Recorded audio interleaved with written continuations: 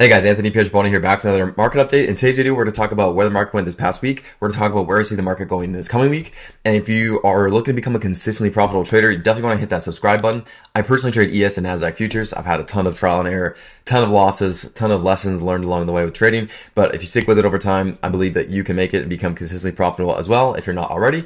So without further ado, let's dive into the charts. And one last thing real quick, if you do appreciate the video, give it a thumbs up. It'd be awesome. I really appreciate the support here. So what we're looking at is ES on the daily chart, which is the S&P 500 futures. And what we see is we did start to come down. I was in short average 41.70. I actually got out of my short at 41.38 on Thursday. Reason being is there was some internals showing that we might get a bounce on Friday. Friday we did trade lower and then got pushed up. So I started to scale back into the short. I put quarter size on at 41.50, another quarter ad at 41.60, which actually was the Friday high. So now I'm holding about half of my previous short position size at an average of 41.55 short. So I'm looking to add in case we push up higher. We will see that we just got to the 38 fib. We could trade up to the 50 or the 618. If we go to the 618, we're looking at about 41.75. Or we push up and we sweep the high at 42.10 before it continue lower.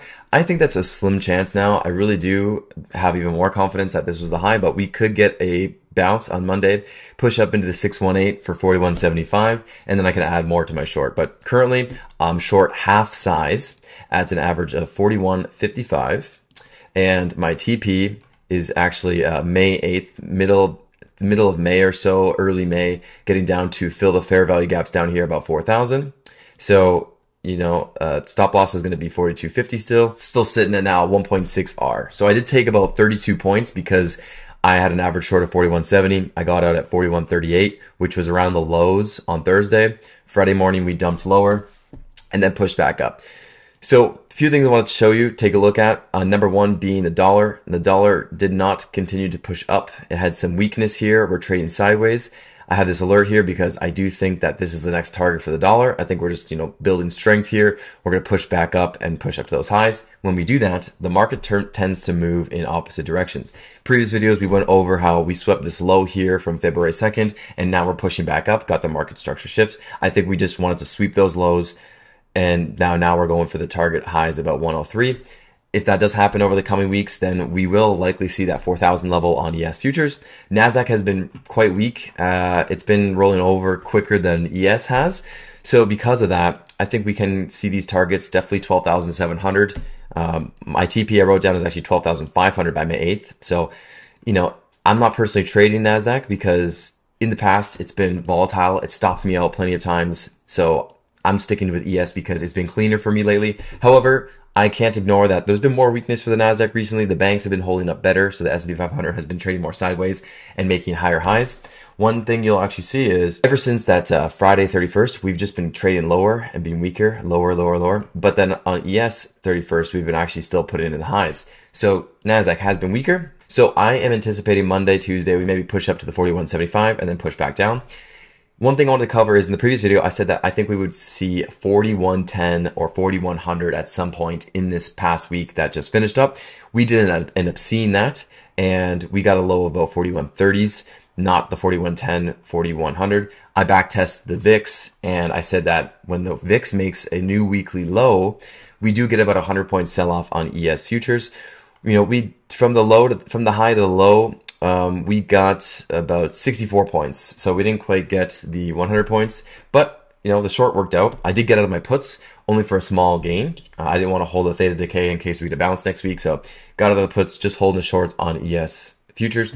Now I wanted to show you the VIX again because the VIX went even lower, and that's why I am even more confident now in us pushing up, going for that 100-point sell-off. Because if you take a look at the VIX on the weekly chart, this was this last week. I actually made an error because last week I said that we pushed through the lows. The low on this week here was actually 1706, and then the low here was 1707. So I was actually wrong. We didn't actually push through this low. So that makes sense why we didn't actually get the full 100-point sell-off. But we still sold off, and we didn't push up higher. So it did work out in our favor anyways. However, this week now, we do have a new lower low on the VIX, making it extremely high probability 80 to 90% chance that we do sell off 100 points from Friday. So Friday, we're sitting at about 41.61 on the high. That means that we could see 40.60 at some point in this coming week. So if this weekly bar gets down to 40.60, that could be looking like, you know, we're right at 41.65, and the low gets us down to about 41.60, gets us down to 40.60 right here. So this is what could be coming in this coming week right here, based on a few things, but this is mainly just on the VIX. I'm more confident in shorts still, not very confident in us pushing up higher. We do have a lot of earnings coming up. We had Tesla actually start to drag down ES and NASDAQ with poor earnings, but coming week we have a lot more big boys with earnings. So you can take a look at the calendar to see what earnings are coming up. But since we're going into earnings, we're going to see if we're going to continue to have strength or if we're going to start dipping down. Again, I'm leaning more to us dipping down. One thing that was a red flag is I've been looking at DJT. Remember Dow Transports? We had that Dow theory crash signal. Now, one red flag I had is we kept making lower lows. So we kept making lower lows. ES kept making higher highs, and Dow kept making higher highs. However, this week, DJT actually broke out of this lower high trend, and we put in a higher high in recent trading, but we still have this overall bigger divergence of going lower. So we're gonna have to see how this plays out. That made things a little rocky. However, HYG, we still have the divergence here big time. If you take a look at April 18th, which was the high, April 18th, we're going lower from March 31st to April 18th.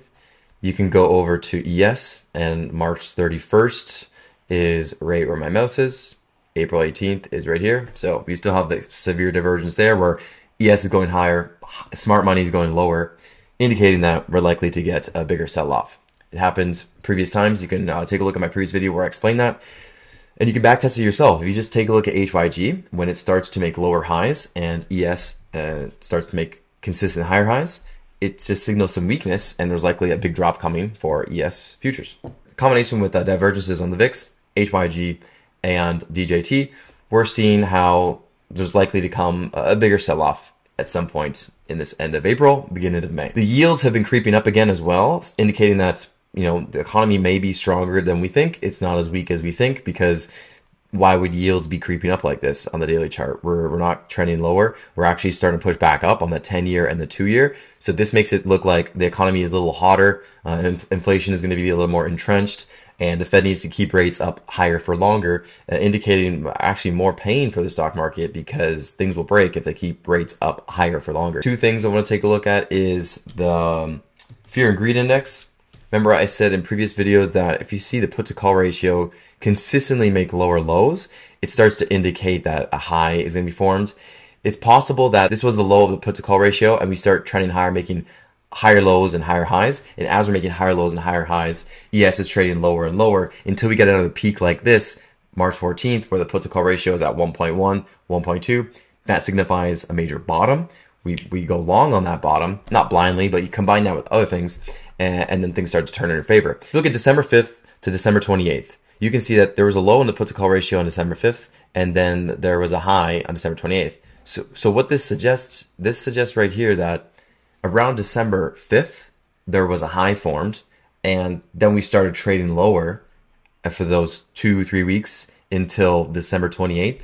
Around December 28th would be a bottom and a good spot to go long, and then put to call ratio starts to fall. So you can go ahead and backtest this. Let's go look at December 5th and December 28th to see if that actually happened.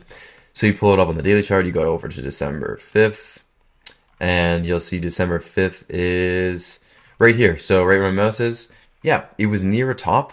We were very close to a top. 41.14 was the top. December 5th, we started at 40.75. We went lower. We did push up and actually spike through. So maybe we're not correct. However, if you go to December 28th, right by the low. So just look, we're at 40.75 on December 5th, and then we're right by the bottom, December 28th at 38.08. So that's a 270 point difference. Yeah, you would have gotten probably stopped out, because if you're short here, you would have got stopped out by this aggressive spike. I think it was a CPI. So yeah, you would have been stopped out, would have had some pain. But you can see what I mean. Like, we did really trend lower and put in a bottom around that December 28th area and then turn it back up. So that's just one signal I look at. Go ahead and backtest DJT. diverging with the Dow. These are all things you can go ahead and backtest.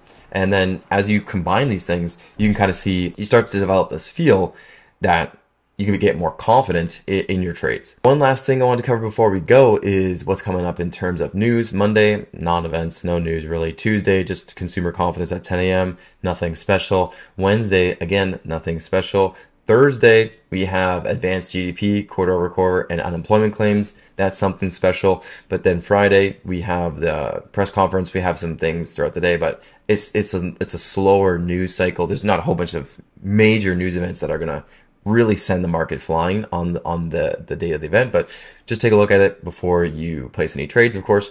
And that's all I wanted to cover in this video. So thanks so much for watching. I am looking for a bounce maybe early week. And then I am expecting at some point us to trade down to about 40.60 to 4100 into this fair value gap between Monday and Friday to end out April. Give this video a thumbs up if you appreciate it. Look out for the next video coming out Wednesday.